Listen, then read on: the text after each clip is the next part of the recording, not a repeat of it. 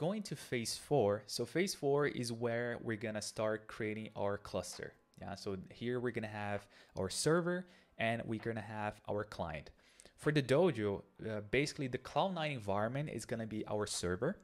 And then for the client, I actually have another EC2 running in the same AWS account, the same AWS region. And then what we're gonna be doing is we're gonna SSH into that box, into the EC2 instance, and we're gonna configure the client there. But let's start with the server first. So I'm just gonna set up the file. Going back to AWS, let me do here this time. So right click, new file, and I'm gonna call it server.hcl. Yep, okay, and let me open this. All right, so there is a lot of things that you can define for the server, but what we're gonna be defining here is, well, first let's start with the log level. So log_level, that should be debug. So we have a lot of information, and debug is uppercase, like that. Oops, let me try again. Uppercase, and you see that this is a text. This is not in Terraform syntax. So again, let me just do here, go here, and change to Terraform. So Terraform. All right, now it's much better. So this is to increase the log verbosity. And now for the data directory. So the data directory for the server is where the server is gonna store information about the server, about the members of the server. So the property is called data_dir, lowercase. And for this, I'm gonna create a folder here. So inside, let me go back one level. So that's my environment, and I'm gonna create a folder called Nomad altogether -server-data, and I'm gonna be use this folder here as my data directory. And for the data directory, you cannot use you need to use absolute path. So I need to go all the way from /home /EC2 user, since this is an Amazon Linux, /nomad-server-data. All right. Now for us to tell Nomad that this is going to be a server, there is a server blog, or a server stanza rather. So server, let me define the block. And if I do, so I need to do enabled. So if I do enable, I'm saying that I want to enable this Cloud9 environment here, this EC2 instance, to be a server. So enable true, and then bootstrap_expect. This property here, bootstrap, let me make sure I spelled correctly, bootstrap expect, yeah. So this is basically how many servers we're gonna have in our cluster. Because I only have one EC2 instance, that's why I'm putting one here. But if you're running Nomad in production, you're probably gonna want between 3 or 5, or actually 3 or 5. So you'd specify here 3 or 5, depending on your setup. But again, I just want one. Now, another thing is I want to be able to reach out to the Nomad UI so I can see everything that is happening in my cluster. And to do that, I need to open the cluster to outside. Yeah. So if I advertise, and I open a block, and then HTTP 0000, that's gonna allow me to access the Nomad UI from the outside. All right.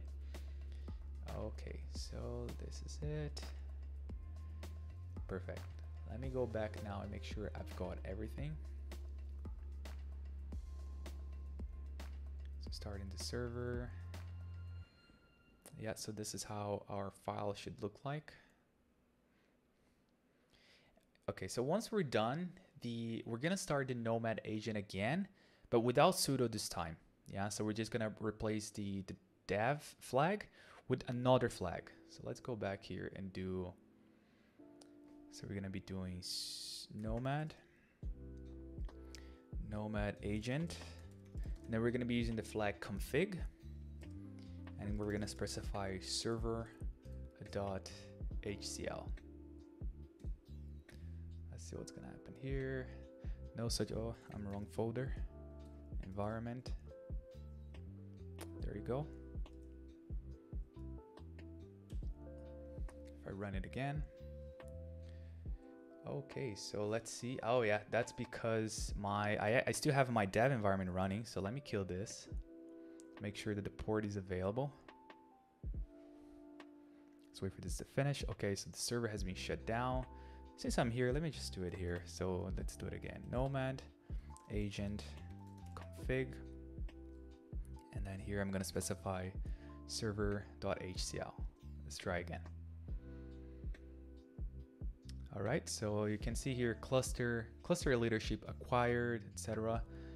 And if you go back to the challenge, yeah, the definition done is going to come later, but basically what I can do here, let's see if I remember, I think it's Nomad server members.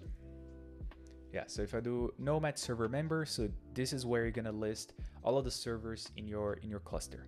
And here we can see you only have one, which is this one right here. Now, next thing I'm going to do is I'm going to SSH into this other EC2 instance, and we're going to start the client there. So I'm going to pull up this. So starting a client, we're going to SSH into the EC2. So let me start another terminal because I'm going to need this one to run commands in the server. I'm going to start another terminal, and I'm going to do EC2-user 10.0.77.99. Yes. Okay, so I'm inside my EC2 instance now, and let's see what we need to do. So now we're just gonna start a client, and for that we need a client.hcl. So we had a server.hcl, now we're gonna do a client.hcl. So let me go back to here. And unfortunately I won't be able to use my IDE because I'm inside the another EC2 instance. So if I create a client.hcl here, I won't be able to see it because I'm inside another EC2. So I can either create a file here and code here, use the IDE, and then I'm just gonna have to do like a SCP, copy the file using SSH from the Cloud9 environment all the way to the server. Or what I can do is just use the good old Vim and create the file here. So let's go with the later approach. So vim client.hcl. Now let me go back to the challenge, and then we're going to be able to see what we need to define. So here it's going to be very similar. So we have the log level, we have the data directory, etc. So let's do that. So I'm just going to go insert mode. So we have log_level, and that's going to be debug. And then we have the data directory. And same way, I'm going to have to create a directory for this. I'm just going to specify here first, and then I'm going to create later. So /home/ec2-user /nomad client_data. So that's going to be my directory. Okay, so then we have the name of our client. So the name of our client, I can define anything, but during the dojo, I suggested that teams define this as team and then the number. So in my case, team 77. And then after that, I'm going to specify client. And when we run the command to see all of the clients in my cluster, that's what we're going to be seeing. Yeah. So we're going to be seeing exactly this node. Before we had a server block to define a server for Nomad, but because this is going to be a client, we have a client block. So client. And then I'm going to open up and close here.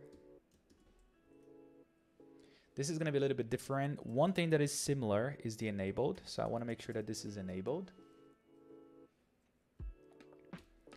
Now, the second thing is I need to tell the client where to find my server, right? Where to find the Nomad server. And for this, if you have a very complex setup, so if you're running production, let's say, what you would want to have is you'd have your Nomad cluster and you would have a console cluster running beside it.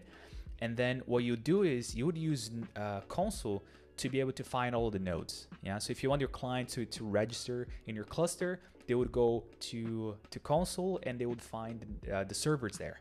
right? But because here it's a very simple setup, I don't have console at the moment. I'm just gonna specify server, and I'm gonna specify the IP address of my server.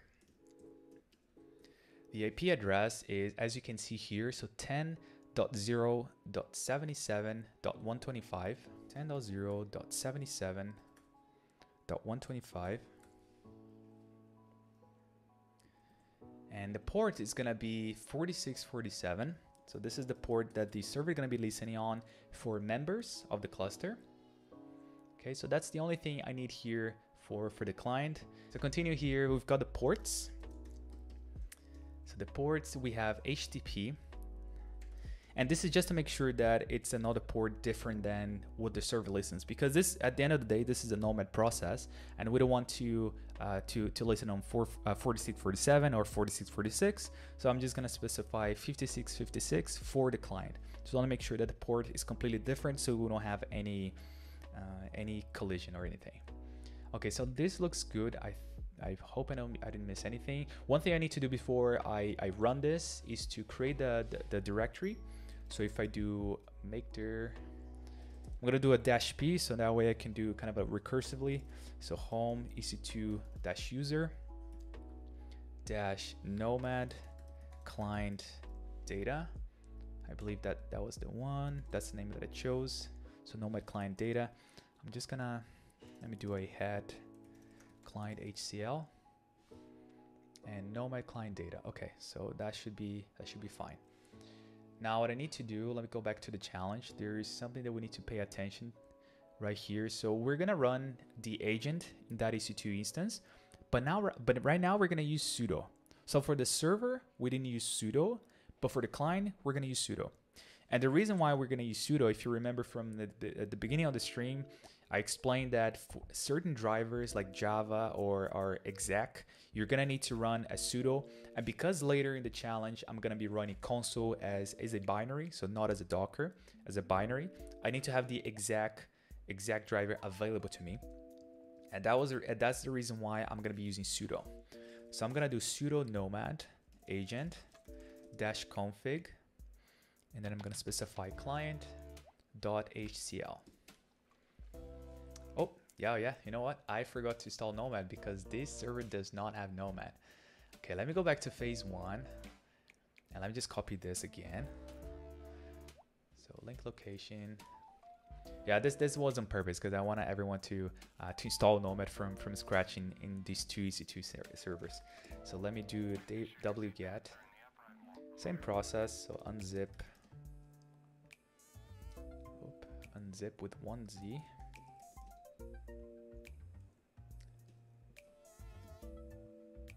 Taking a little bit, oh yeah, underscore, there you go. So I've got my binary and I'm gonna sudo move nomad to /user/bin. If I do nomad, I should have access to it. All right, now I can do sudo nomad agent config client.hcl. Okay, and here at the bottom you can see node registration complete. Let me go back to the definition of done, and we're just gonna make sure that our node or our client register with the cluster. So to do that, oh yeah, before I do that, let me just show you the Nomad UI from the server, because the Nomad UI is running on the server. So I'm gonna be running curl ifconfig.co, and so this is the IP address for my server. And if I go on port 4646, I believe, and there we go, we can see the Nomad UI just loading right here. So you see that there is no jobs because this is a brand new cluster, so there's nothing running right now. But at least we can access the UI, and if there's any issue, if you need to debug something, we can come to the UI and see all the logs, see everything that is running. Okay, so we're able to access the Nomad UI. Now the definition of done is to run Nomad nodes status, and when we do that, we should be able to see the client. If I go here and do Nomad node status, Yeah, so if I do Nomad node status, we can see here finally that we have our client, and the client name is team77-client, which is what we set up for that EC2 instance. So I think we're good here, and we're ready to move on to the next phase, which is phase 5.